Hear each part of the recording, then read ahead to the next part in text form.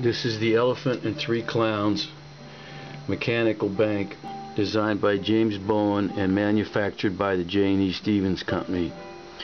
In order to operate, you place a coin between the rings held by the acrobat.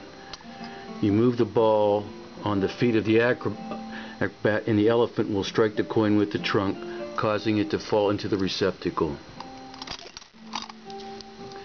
Like this. At the same time, the clown on the elephant will turn at his waist.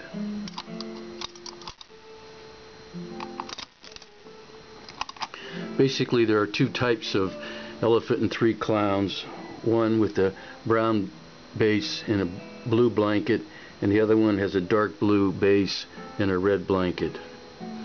A really interesting bank made around August 8, 1882.